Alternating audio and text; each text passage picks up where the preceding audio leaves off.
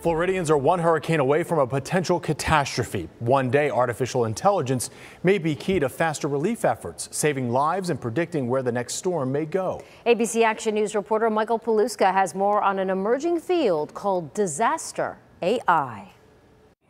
The field of study for hurricanes and disaster artificial intelligence is emerging right now. There are a number of uses that scientists tell me we could use here in Florida to save lives and get people relief as fast as we can.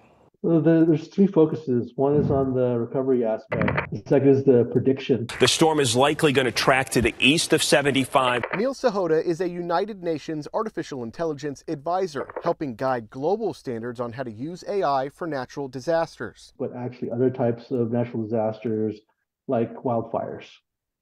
So like you actually have 12 different AI robots that now help fight wildfires. You know, there's been a lot of work with hurricanes, tornadoes, mudslides, avalanches, all that, trying to predict when these things might happen. Is there really anywhere AI can't do something to help with disaster relief? You can't stop hurricanes.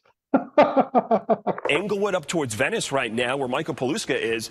This is as bad as it's going to get in this storm. You know, we had pretty good straight line winds from the northeast.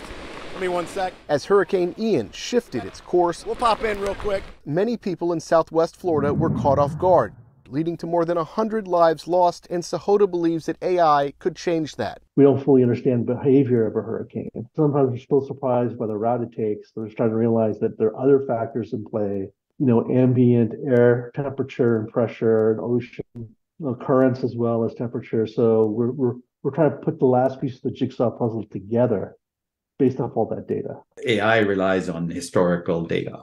If you don't have detailed records of what you have done in response to a disaster and then have track of what's worked, what hasn't worked, AI isn't going to really do much for you. Raed Ghani is a professor of machine learning and public policy at Carnegie Mellon. He says the AI is only as good as the information that humans feed it. So that's been kind of one of the challenges that people have faced, is you can there's a lot of data on kind of predicting things because things happen, but there's not enough data on how you responded and what worked and what didn't work.